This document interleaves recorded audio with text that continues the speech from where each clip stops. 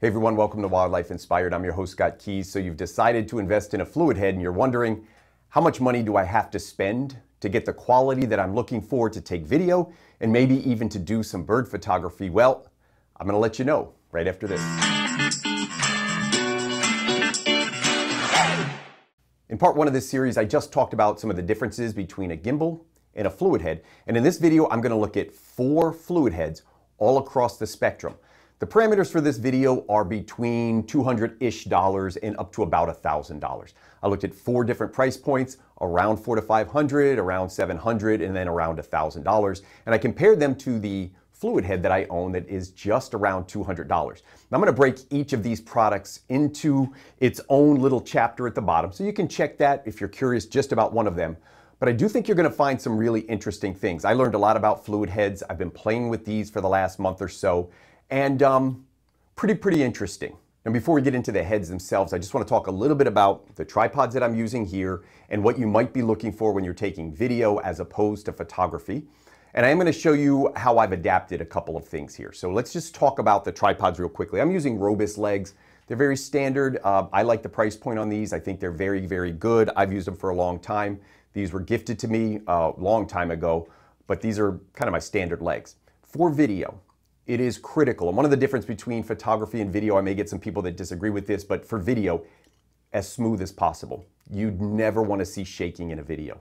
You want to see very smooth starting, very smooth stopping and transitioning. With still photography, if there's a little play, if there's a little vibration here or there, it's probably not the end of the world. Temporary vibration or bumping temporarily probably isn't going to ruin the whole event.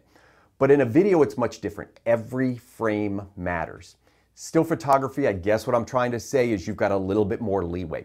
You absolutely want a stable base. I'm not recommending get the cheapest tripod. So in fact, I always recommend using a tripod with an apex, not a center column. That'll add a little bit of wiggle and vibration.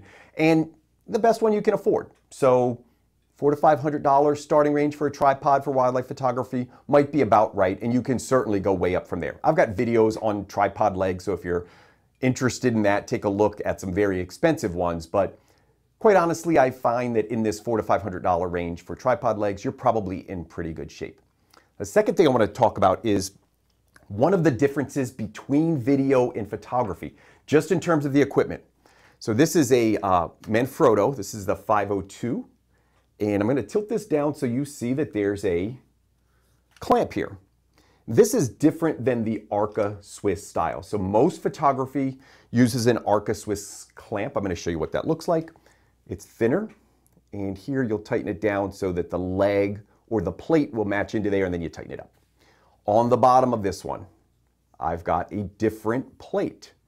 So this is a clamp and this is a plate. And this plate matches the Manfrotto system. With most videography, the Manfrotto system is the standard. I mention that because there are a few companies that have proprietary clamps and plates. We'll look at one of those today.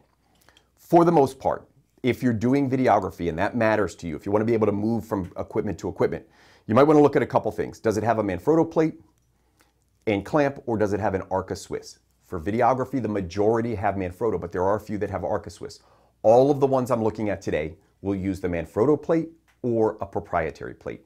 For this video, to make it easy, and just a tip for you, if you're interested in converting, you buy about a 100mm Arca clamp. You just mount it, 2 screws here for more security, mount it to the Manfrotto, and you've got a real cheap adapter. This particular model actually comes with Kirk, who makes an adapter to take off the Manfrotto plate and switch it right to Arca. So again, if you're a wildlife photography, you're probably already on the Arca Swiss system, so it makes a lot of sense. But this adaptation for me is really great because I can use either an Arca plate or a Manfrotto. So that's what I'm going to be using for this video. To start this one, I have bookended. I've started at the lowest price point, and generally I go up, lowest to highest, but I'm starting at the lowest and I'm bookcasing it with the highest. There's a reason for that, and part of it is just practicality.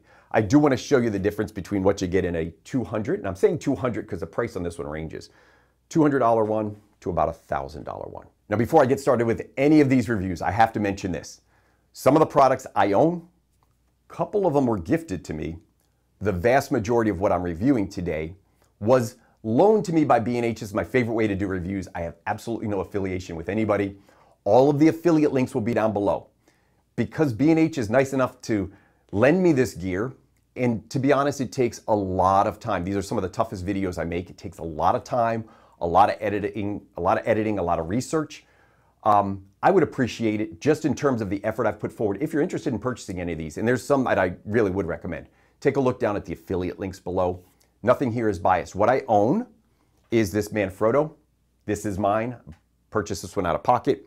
What was gifted to me are these tripod legs by Robus, 2 different styles. I'll link them down below. I really, really like these. I got 1 pair and asked for another one. I liked them so much. What was on loan are the 3 tripod heads that we'll be testing outside of Manfrotto. So I wanted to get that out of the way before I forget. Let's get into the video. I'm going to start over here with the Manfrotto. This is the MVH-502A. They make a couple of less expensive versions. This one is wildly popular. And for a budget, for a value-conscious person, it's a great selection. I will tell you the downfalls of this and the pros and cons. First of all, it's a flat base, which means it does not come with a leveling base. The other 3 that I'm going to look at have it built in. If you add the leveling base to this, you're adding about $100 to $150, depending on the company. So right away, this $200, $250 head turns into about a $300 to $400 head. So just keep that in mind if you absolutely want a leveling base. Now, if you own the leveling base, this can be a really good option. Or if the leveling base isn't that important. I will tell you with videography, in part 1, I covered a lot of these concepts, but you want a completely smooth and even horizon. You don't want it to be off at all. And that's why most videography includes some sort of a leveling base. A few things about this one. Just kind of the pros. I'm going to put the specs up here on the side so you can see what I'm talking about. The payload's listed at 22 pounds. It weighs a little under 4 pounds. It is frictionless, which means when I dial all of the tension off, and I'll do this in the panning mode, same thing in the tilting mode. When I turn that off, it really does, I don't want to spin it too much, but it really spins completely. I can spin this in circles, very, very smooth. It also has a continuous friction adjustment, which means as I slowly turn this wheel, I get almost an infinite amount of adjustment. It's not stepped. Stepped meaning click 1, click 2, click 3. This is continuous. So it's frictionless and continuous in both the panning and the tilting. That's good. It did rate some temperatures. One thing about fluid heads is they get colder, they can freeze up a little bit. With the more commercial style, you may not get the really low temperature performance that you might with, say, this Miller that we'll look at in a minute. So this is rated to -4 Fahrenheit. I will put in the notes, I will put all of the metric calculations for my European friends. You've gotten on me a couple times about that. So this is a top-heavy design, as all of them will be, meaning the weight is going to be on top of the bottom. It responds to that by a system called counterbalancing, meaning once it's down, some sort of mechanism, very much like a spring, will try to pull it back into shape, pull it back into either this horizontal position or have just the right amount of strength to leave it where it's at. The big downside of this is that it does not counterbalance much weight. It's rated to counterbalance 8 pounds. I tested it at 10. It did not counterbalance. This one is even higher than that, and I just want to show you the failure of this is if I let it go, it drops. And so to keep it in a position, I have to continually lock it and then continually unlock it. It's a pretty big deal. The movement of this is very smooth. I've done, at the end, I'm going to compare the movements of these. I actually recorded it through the camera, and I show you each one and how it performed. I felt the movement of this one was pretty good.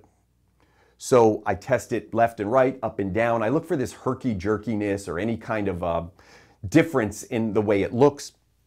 I felt it was pretty good. In fact, I blindfolded myself. I just shut my eyes, but I took the 2 of them, and I really tried to see on just the panning feature.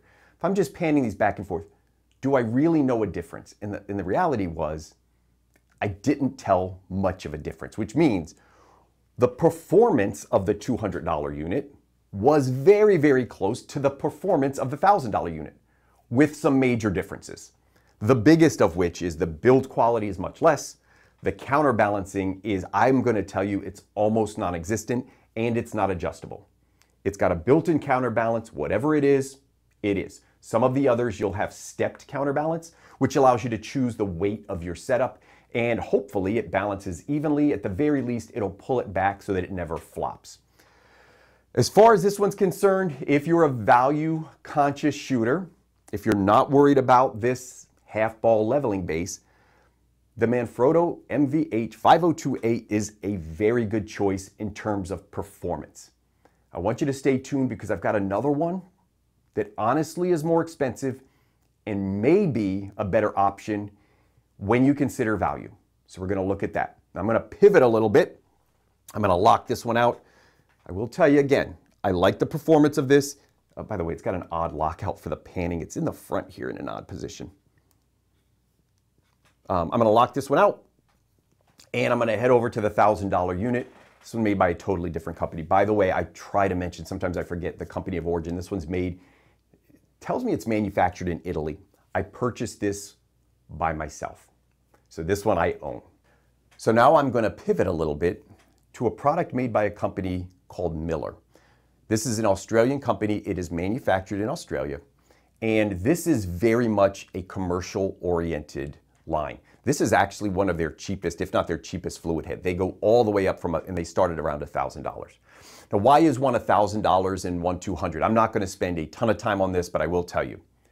This is really geared at the videographer, not as much at the photographer, and there's a couple reasons for that.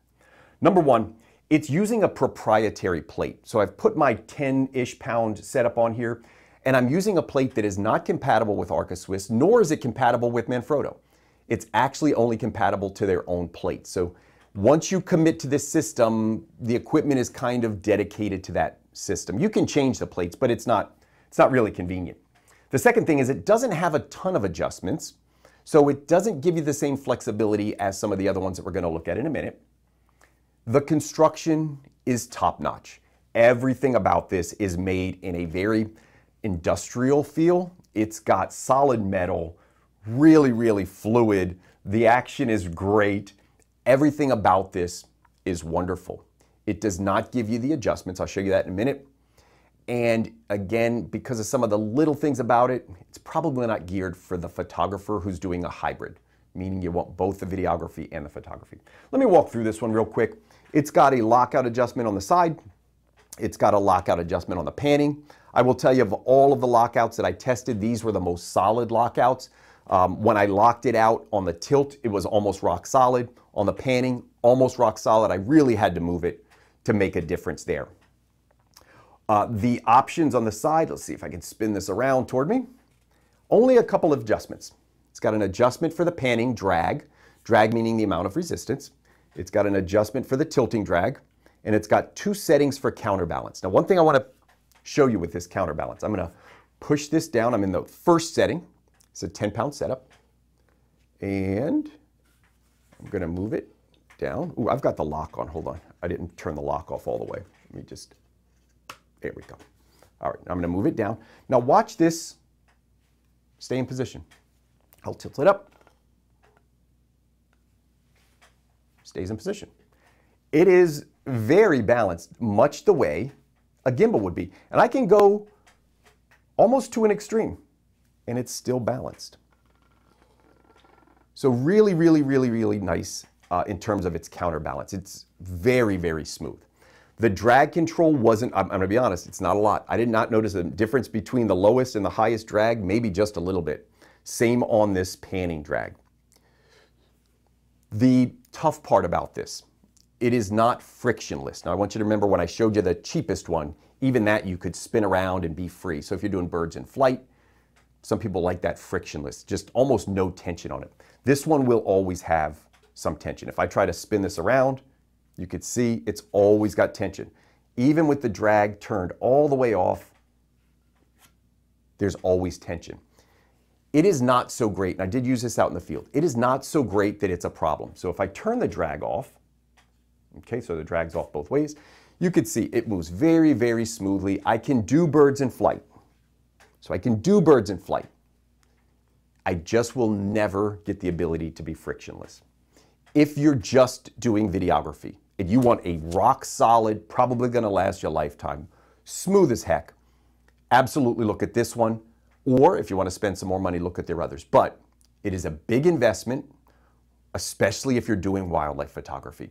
I'm going to switch these setups.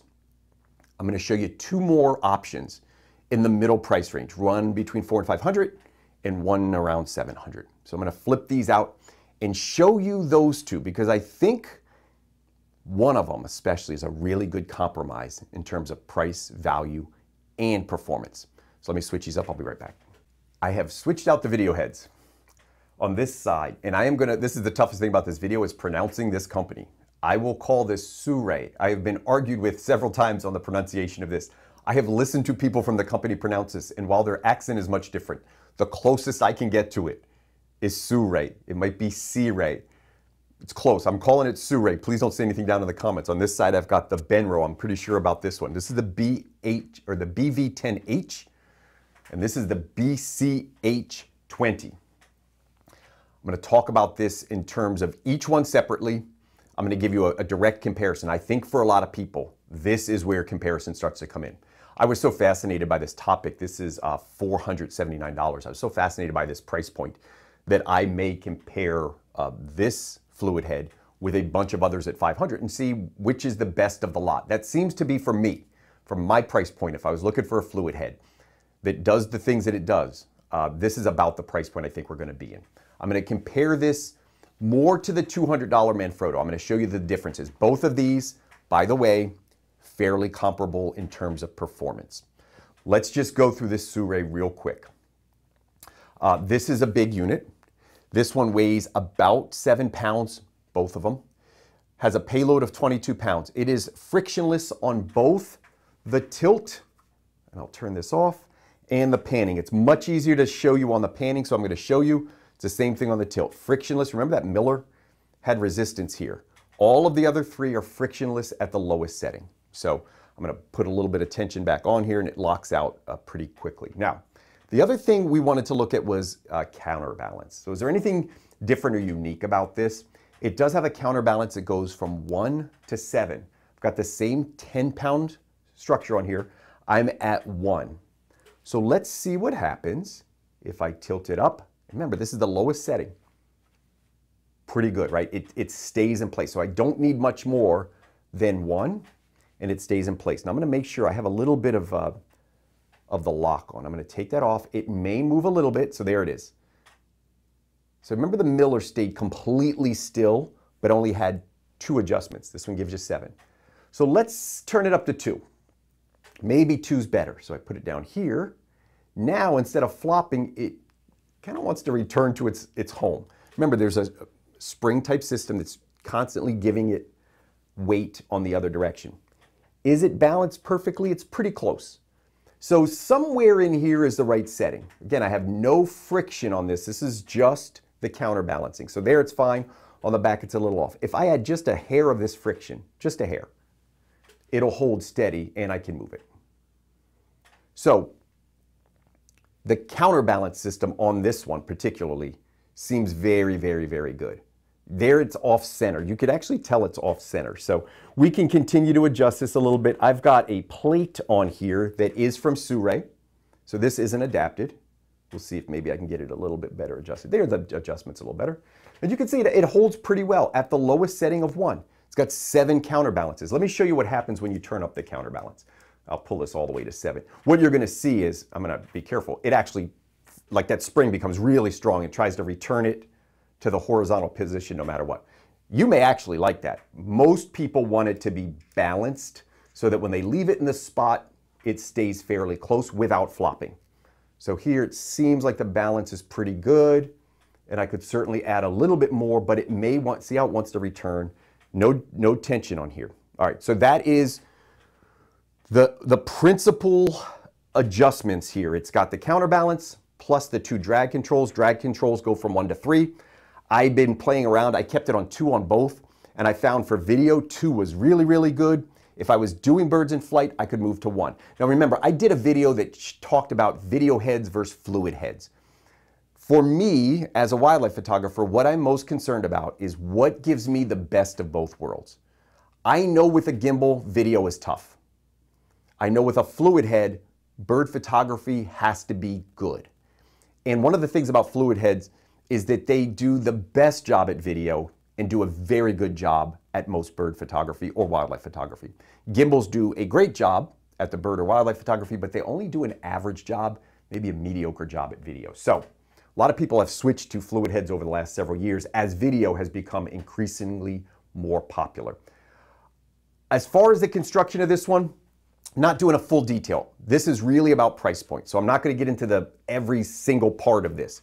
But I will tell you, I like the construction. It felt like the vast majority was aluminum. It felt very robust. Like I said, it's a little heavy. So when you're considering weight, this one's 7 pounds. The other ones were in the 4-pound range. And this one cost under $500. Let me switch over to the other one here real quick. This Benro is coming in at $725. I want to point out a few things that's different. This has a 100mm ball. This is a 75mm ball. We didn't talk about ball size, but for the most part, you're either 70 or 75 or 100. As you get larger with the equipment, they tend to go to 100. But for most bird photographies, I think 75 is plenty. Wildlife photographers, 75 is plenty. The vast majority of videography with the wildlife equipment, 75 is absolutely fine. I don't have a 100mm bowl. I have propped the 100 into the 75. It's rock solid. So somebody might look at this and say, that looks a little funny. It is, because it's not really designed for a 75, but I am not spending thousands of dollars on another tripod just for this video review, which will probably make about $15. So what I'm going to do is just adapt this. It's rock solid. I'm not worried about it at all. Let's talk about the Benro. The drag system, very similar to the Sirui. It's got 0 to 3. It is frictionless, so when I go to 0, you can see it spins so smoothly. It does a good job. Kept that one around 2. Felt very comparable to that. On the back, it's got drag settings here. Again, the 0 is frictionless. 3 is going to give you the most resistance. I kept this around 2 for videography, and for bird photography or birds in flight, I kept it at 1. On the other side, instead of 7 positions of resistance, it's got 4. I'm going to turn it down to 0. It will flop because there is no resistance, there's no counterbalancing. At 1, now remember at 1, that one held. It's a little lighter setup. This one's heavier, so we wouldn't expect maybe the same performance. This is a more expensive unit. That's why I put the heavier camera on here. At 1, you can see doesn't counterbalance. At 2, pretty close. It's gonna flop a little bit. I'm gonna go to 3. 3, I believe, is where I had the most success with this. No tension control on here, so it's completely free to move. You will see that spring. See how it's slow? Gimbals won't do this. The spring will slowly pull it back at times, especially at extreme angles. So when the angle is more, the spring wants to react more. When the angle's not, it'll let it go. So if you're close to the horizon, it will generally stay. This really is a big deal. What you don't want to do with that $200 Manfrotto, what I typically had to do is if I was at any angle to be safe to the equipment, I'd have to lock it out. Often a bird would come in quick. I'd want to move. I have to unlock it.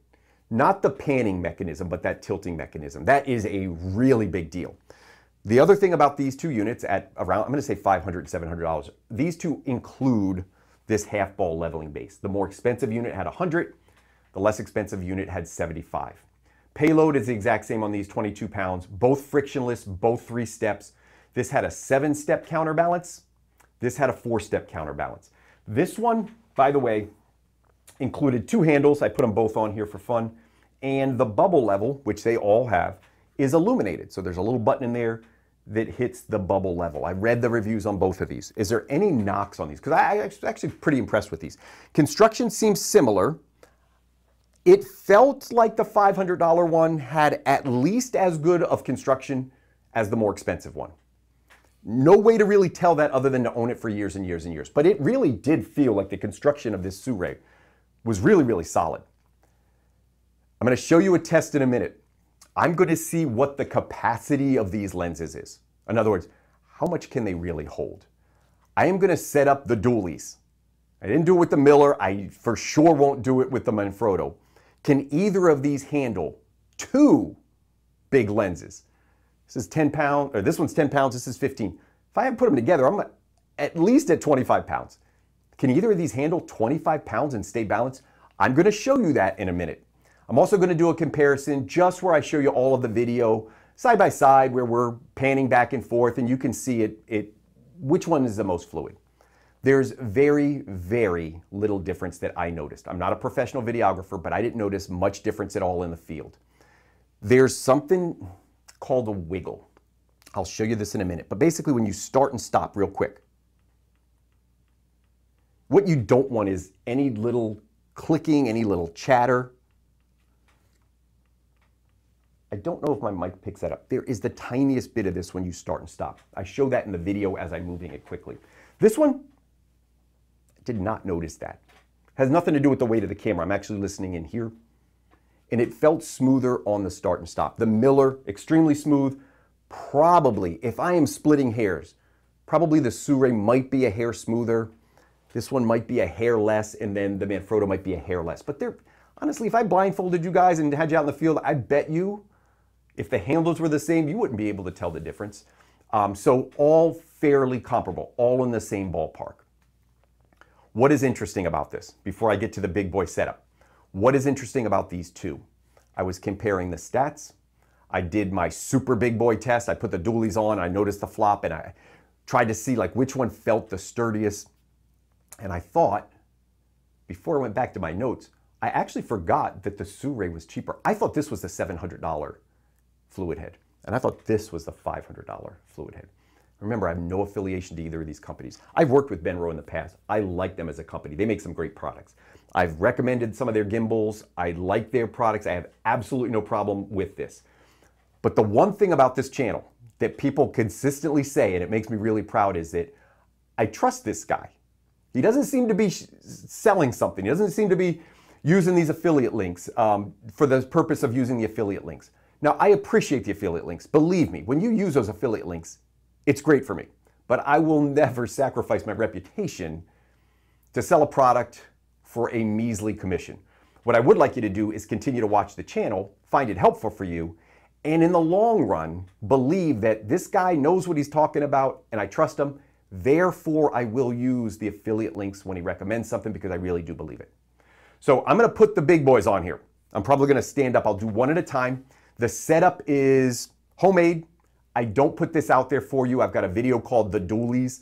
It's kind of a spoof, but every now and then you see a guy that's got all of the equipment and all the gear connected to everything. It's kind of a spoof on that, but I actually made a setup. And on one side, it's videography. On the other side, it's photography. Typically, I would use a 70 to 200 on one side, a lighter setup with my normal setup on the left side. But on this one, I'm gonna put both of the big ones on there and see if either of these two heads can support that with their counterbalance. I think it's a pretty good test. I think you're gonna be surprised because as long as it duplicates what I did out in the field, this one's gonna be pretty interesting. So let me tear this down. I'll be right back. So the stress test. This is kind of like the limits of what something can do. I have this on the strongest counterbalance. I told you I got about a 25-pound setup. I have removed my adapted ARCA plate, so Manfrotto to ARCA. I have replaced it with a Manfrotto plate. I do not, by the way, please don't ask me what this is. Figure it out yourself because if somebody does this and breaks their equipment, I don't want to hear about it. These are made by a company called Small Rig. You can look at that yourself. I feel really good. This is actually pretty stable. So surprisingly stable. I'm gonna make sure before I do anything that this is cinched up tight because if one of these drops, I'm in trouble. Okay, here's what I got. By the way, somebody recommended a pano base here. I've got a lot of connections, so maybe not the most stable thing, but this pano base actually allows me to tilt it. I have played with this, by the way. I can do videography and photography. I can hit the video button and it's pretty close to recording what I'm actually shooting, provided it's in the right area or the right range in terms of depth. It's just the way that parallel or parallax things work. There has to be a convergence point. But if I'm in that area, it actually works. I can hit video and do stills at the exact same time. So pretty neat. All right, I've got the highest counterbalance set. I'll put the highest drag on as well. It is locked out now. This is the Benro. This is the stress test. I'm gonna loosen it up. I'm gonna go backwards. And then there's the flop. It's so top heavy, the counterbalance is not strong enough to support it. Now, will this ever be practical? I doubt it. I doubt anybody's putting 25 pounds worth of gear on a fluid head. But as the stress, and for a little bit of fun, here we go. Now, I am going to pause this video because it does take a second for me to set this up. I want to be careful I don't break anything. So I'm going to lock this out. I'm going to pause the video, show you this over here, and then I'm just going to real quickly show you side by side how there is very little difference through the lens when you're practically looking at a scene in the amount of movement or how fluid these are between these four. Even the $200 to $1,000 one. Small difference, but it's not 4 times or 5 times the price difference. These are the two I was really most concerned about. Let me see if this one, can the Sirui, the cheaper one, the under 500, can this handle the big boys? Let's find out. Now I've set up the Sirui. I've taken the tension off and I'm on the second setting. So again, here's the tension that's locked out for the tilt. I'm gonna unlock it all the way. I like these knobs. The Sirui's got me on the knobs too. All right, it's got 7 adjustments. So let's just assume that I need all 7. Dial that into 7. I'll dial the drag up. And here's a moment of truth. Can anything support it? Okay, actually, backwards it actually supported it. Maybe a little off. Let's see. Oh my goodness. The stress test. 25 pounds of gear. And watch this. It actually returns it, which means it's stronger than the weight of the equipment. It doesn't give me a maximum counterbalance. Most of these did not. So I think for this one, the counterbalance feels 15 to 20 pounds. I don't think you can go higher than that. On this one, it's still counterbalanced. I'm at 6. Let's go down to 5. I've got room to wiggle here. So I'm at 5. And it's still there. I'm calling this 25 pounds. It might be a little heavier. I would guess that this will support and not just support and counterbalance 35 pounds or 30 pounds of gear. Would I do this? Probably not. This isn't a professional setup. In a pinch, if you were at your yard, you weren't carrying it around, you were in a controlled environment, you wanted to play around and have fun and put something heavy on top, you could probably do this. If you were using the lightest setups, if you're using 70 to 200s, let me lock this out, scares me. If you're using 70 to 200s, 100 to 400, 200 to 500, 500 PF, if you're using a little bit lighter setups, the counterbalance on all of these will work. The counterbalance on that Manfrotto, I'm telling you, 70 to 200 was about all it would counterbalance. So if you're using anything heavier than that, you may want to look at another one. I recorded this now through the lens, and I watched it a few times personally, and honestly, practically you don't see that much of a difference. So if you watched this a few times, by the way, this is like herky-jerky, kind of shaky, at a slower speed. So I've slowed it down, and just watch, each one. You just don't see a difference. And again, I watched this repeatedly, live videos and in the field. I just didn't see that much of a difference. So let's get into these closing thoughts. I'm going to give you some closing thoughts here. I'll leave this up as I finalize this. Here's what I found. In terms of performance, not a huge deal.